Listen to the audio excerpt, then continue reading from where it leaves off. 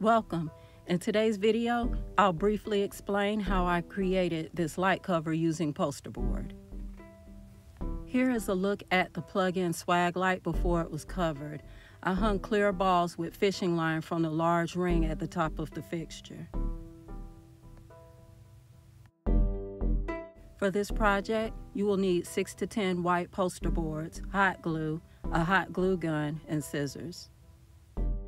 Here, I drew 5 lines 2 inches apart on the back side, the non-shiny part of the poster board. You can make several different size strips on all of your poster boards. Hot glue some of the ends together for different lengths.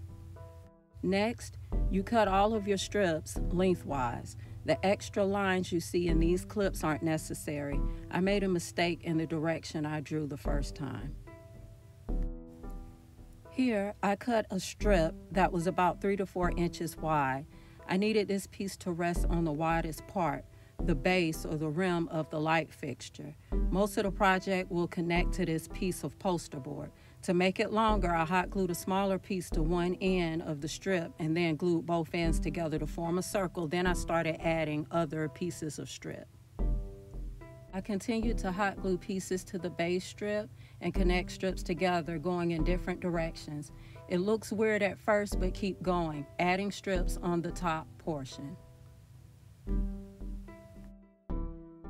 To continue the project, I took down the fixture, put my project on top of it like a hat, and ran the cord through the top and rehung the fixture. Then I hot glued additional strips to not only make my project look fuller, but also to hide the base strips.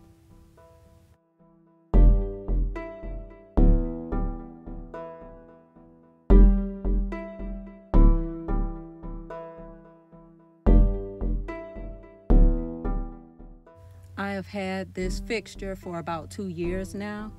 It has held up pretty well. To maintain it, I just lightly dust with a dry microfiber cloth.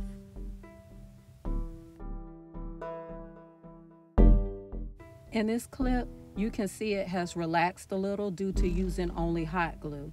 I don't mind it much, but you may want to also include a much stronger adhesive for your project.